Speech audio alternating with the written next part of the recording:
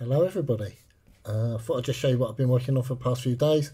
Had a little bit of time spare, so I thought that I would have a little go and do a bit of kit bashing. So what I came up with is this, which is a mounted Saxon.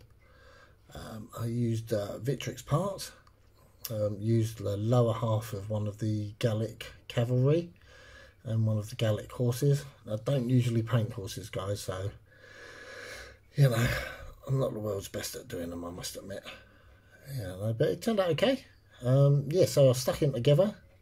Yeah, I know he should be holding the reins and his shield should be strapped, but until the people at Victrix have actually released some Norman cavalry, it's going to be really difficult to get the strap shields. That's going to be one of the ones that's held by hand there. But the new ones, the Norman cavalry that are coming out, they're going to have strap shields, and they're going to have chainmail that comes down over the legs as well. So yeah, really looking forward to those. But in the meantime, I thought, you know what, fancy doing one. I've not actually had a play about and done anything in the way of conversions, so I thought I'd have a little go at this. And yeah, reasonably pleased with how he came out, to be honest. I mean, yeah, I know, no stirrups either. Yes, guys, I've heard it all. No stirrups because, yep, it's from the Gallic cavalry, the lower half. And, yeah, they didn't have stirrups. It was a later invention, I've been told. But yeah, this is him. I was quite pleased with him, to be honest. Like I say, I don't really do conversions that often. Yeah, and I thought, you know, I've not got a mounted Thane, a mounted sort of warlord. So I thought I'd have a little play, you know, while I had a little bit of time spare. And yeah, put this one together. You know, chop the body off of one of my normal Saxons and sort of glued it to the lower half of one of the Gallic cavalry. Patted it in a bit so it didn't look too obvious that I've joined it together. And yeah, just basically stuck one of the warlord's heads on there, and just give it a little bit of putty in there just to fill in the gaps. Made sure it didn't look sort of too terrible. But yeah, I'm reasonably pleased with him, to be honest. You know, I know there's a lot of button counters out there going, well, yeah, it's not historically accurate, the shield's held wrong, and he's got no stirrups, and yeah, the Saxons really didn't use cavalry that much, but I don't care. And I just enjoyed painting it, to be honest. It was a bit of practice to do a horse. It's like I say, I don't really do cavalry that often. And yeah, came out okay.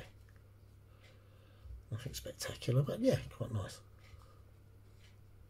Shield as usual, one of the Victrix shield transfers.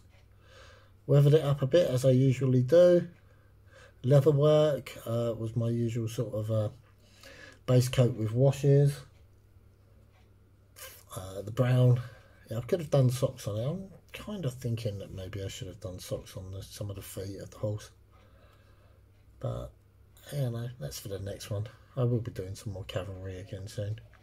This is just a bit of practice, to be honest.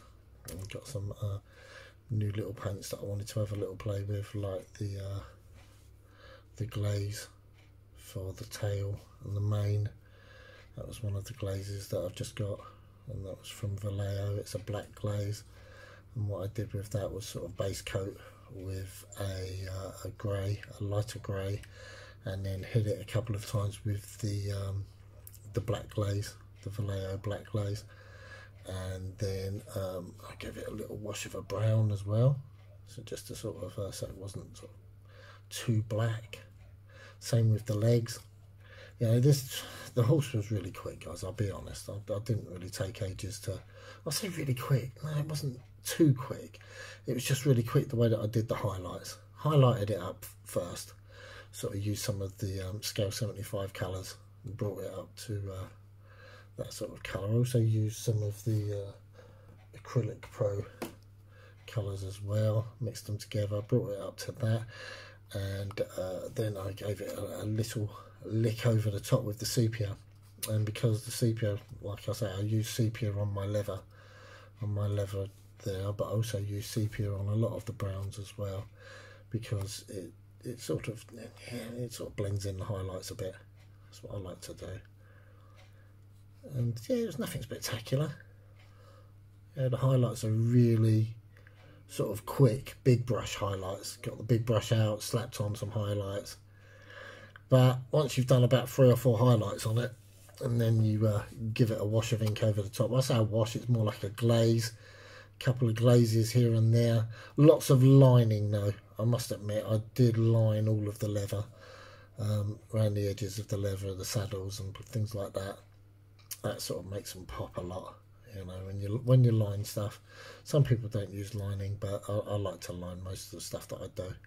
Might have mentioned it before in a few of my videos, but yeah, all in all, reasonably pleased with it. And yeah, please leave any comments, guys. I mean, if you like it, then, you know, let me know that you like it. What I'm really looking forward to, and I must be honest, is when the Norman cavalry come out. I'm hoping that, you know, if I ask nicely, that I might be the man that paints them for the website. I'm doing the Norman infantry. I've been told that they should be released in the later part of February this year. So yep, I should be getting them. I should be getting them pretty quick, actually. I'm hoping anyway. I've been told that I'm going to be getting them straight from the factory, because I've got to paint them up for the website. So I'll be one of the first guys to get those, and I'll probably do a little review of those as soon as they pop in through my letterbox.